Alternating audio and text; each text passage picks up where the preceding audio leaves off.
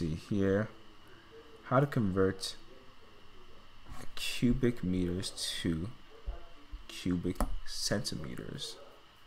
So when you think about these type of questions, the reason why I'm moving the screen because I don't want to just give away the answer, but when you think about these questions, right, you have to think about what they're saying. So when we go to our conversion sheet, right, and we kind of don't need this, but it's always good to have just in case.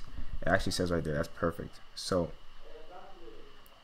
1 meter is 100 centimeters. So 1 meter, okay, is equal to 100, oops, too many zeros, 100 centimeters.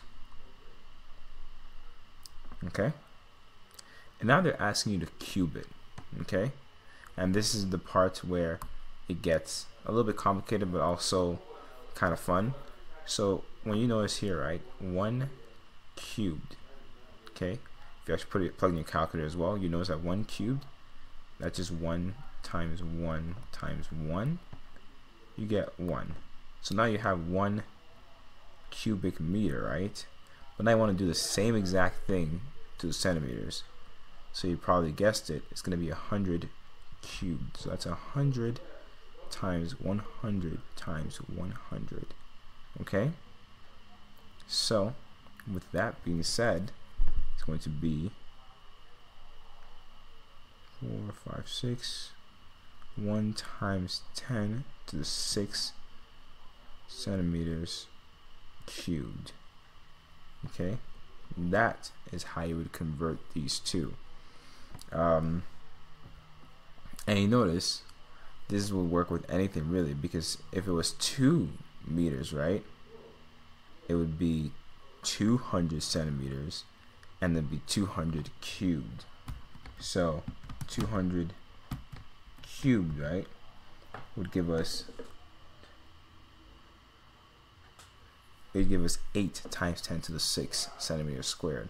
So it's not like a 1-to-1 ratio where you can just kind of multiply both sides by the same thing. If they're asking for centimeters cubed, you want to first make sure that the number you're dealing with is the meter. You don't want to convert straight from the meters cubed, because that can get a little bit tricky, because you have to make sure that you are you know, multiplying everything correctly. So for example, if I said that I had 8 meters cubed of an object, how many centimeters is that? I mean, how many centimeters cubed is that, right? I would first want to make sure that I divided that by 3. I mean the square root sign.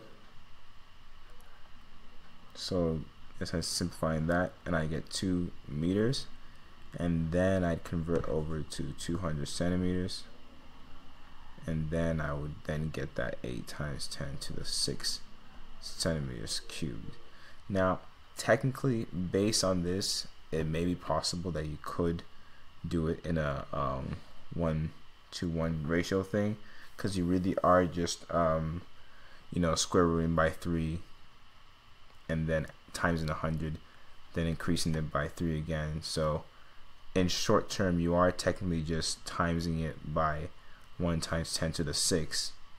But I always like to make sure by, you know, going back to the meter side. Let's see what they say.